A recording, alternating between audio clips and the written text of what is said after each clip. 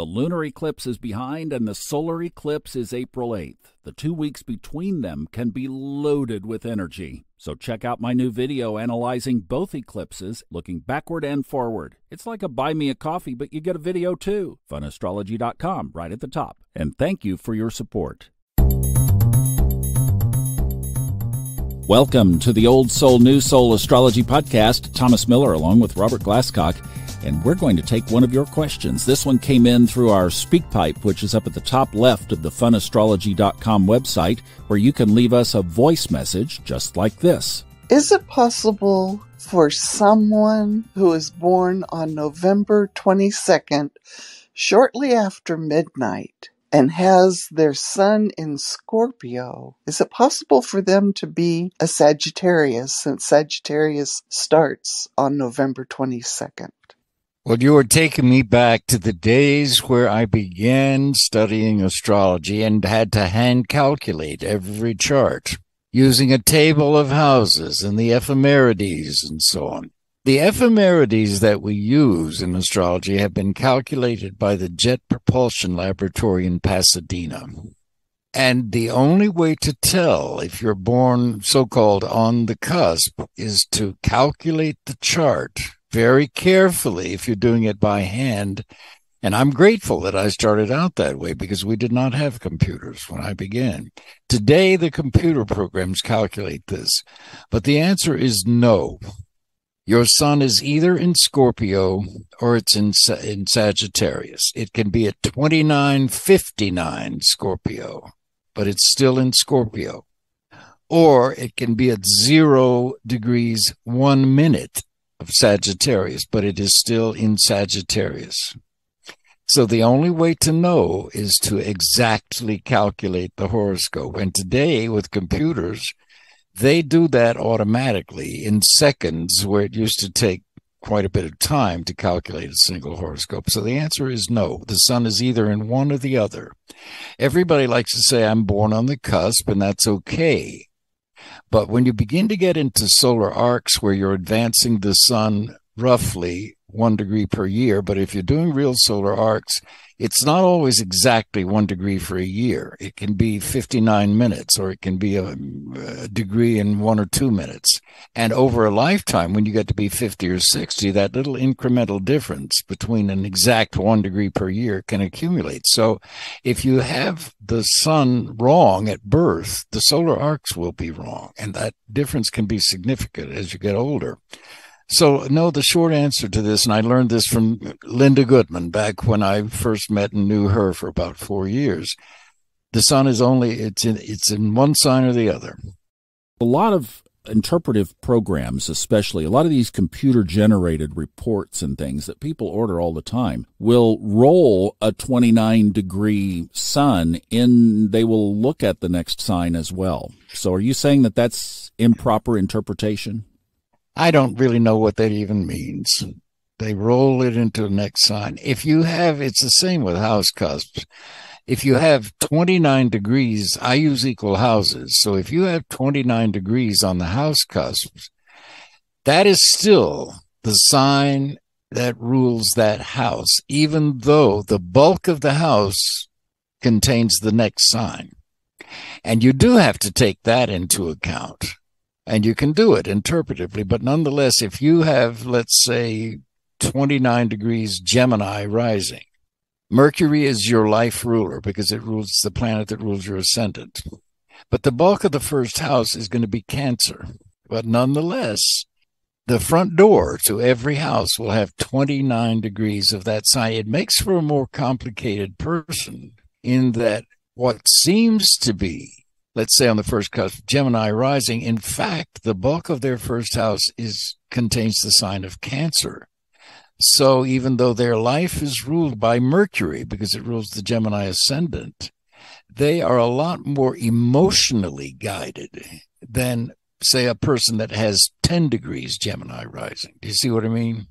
So you can figure it in terms of interpretation, but as far as the actual position of the ascendant or the position of a sun or any other planet, it will be in the sign that it's in and not the next one. So it can get very confusing when you try to incorporate both.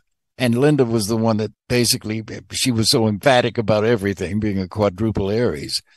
Nope, the sun is either in this sign or it's in that sign. It can't be, it's one or the other. All right. And she had learned that from her teacher in New York, who was a man named Lloyd Cope. And they're right. The sun is technically either in one sign or another sign, if it's on the cusp like that, like this woman's asking about. And the only way to know that is to make sure you've exactly calculated the horoscope correctly, which, of course, today computers do for you. I don't have an example in mind, so this is walking on some pretty thin ice and dangerous territory here, but it seems like, and I'm just wondering how many people will chime in to say, oh, this is me, that they are the one sign of the 29-degree sun, but they certainly feel the characteristics of the next sign strongly. Maybe they're an anomaly. I don't know. But have you run across that in readings? I mean, you've been doing this for 65 years. Goodness sakes. Certainly, if there was a pattern there, you would have seen it. Are there people out there who might be an exception to this rule who would say, oh, no, I'm far more the next sign? Yes, all the time. And you have to realize this is one of the paradoxes in astrology. We are all made up of the same planets and the same 12 signs and the same aspects. We're in just different configurations. So, in fact, we can all identify with all of it because we have the, men have a female component. Men have Venus. Men have the moon. Women have a male component. They have a sun. They have Mars. So it's like a Rorschach test almost. It can be anything. And you can identify with, when I first started out, I thought my moon was in Pisces. I was calculating the chart wrong, but I thought it was in very late Pisces, and I could identify with that. No, it's in early Aries. My moon is actually at 3 degrees Aries. And I can certainly identify with that. And in fact, physiologically, that was, everybody's heard this.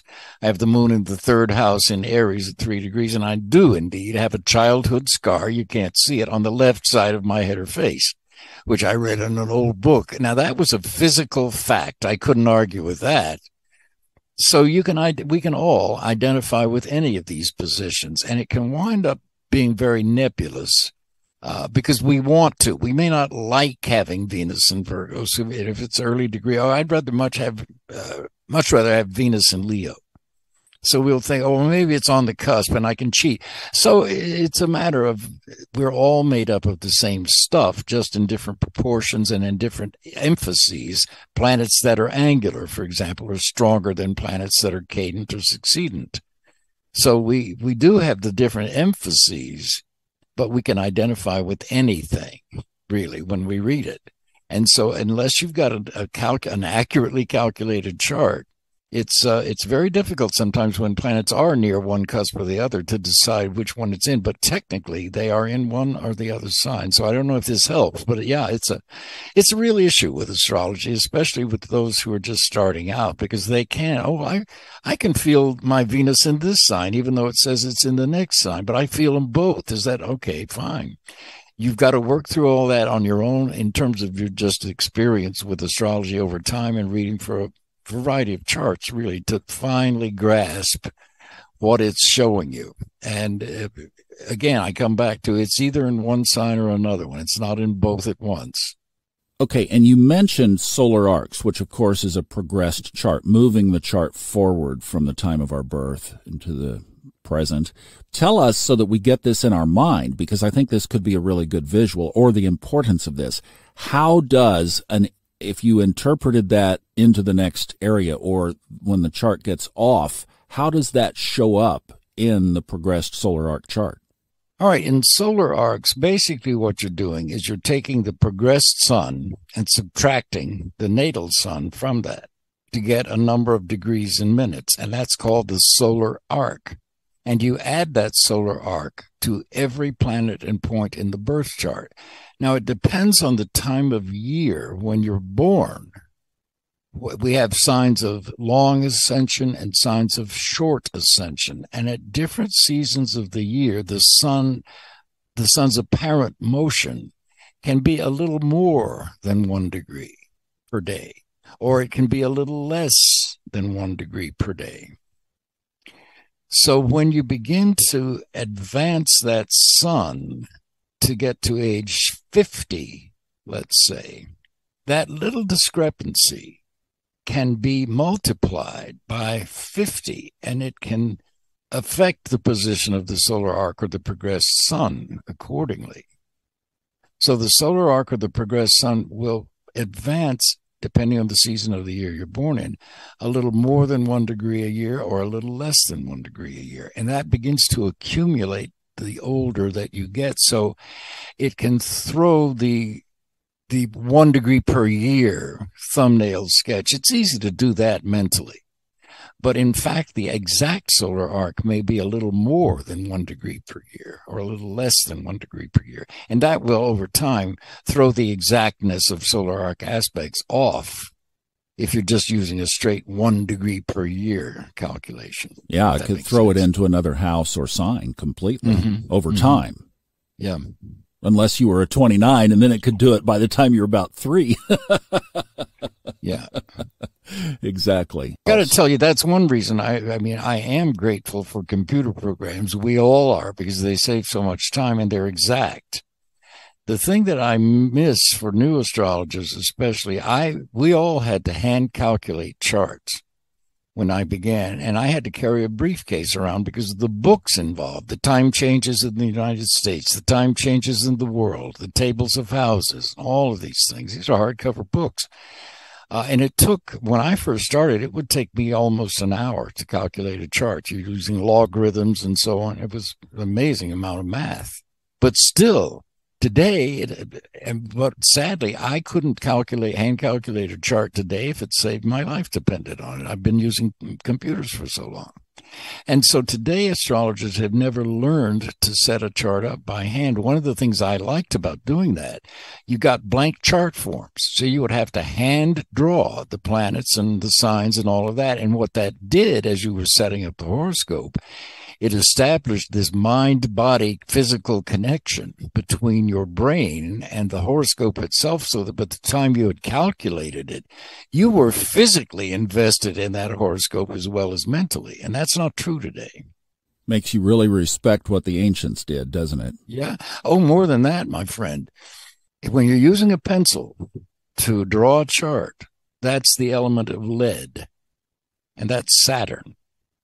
Metaphysically, when you draw a chart, you are giving birth in three-dimensional physical reality of a mental concept, the horoscope, for example. So you're using a lead pencil, which is three-dimensional and a physical object, to draw it on paper with your hand.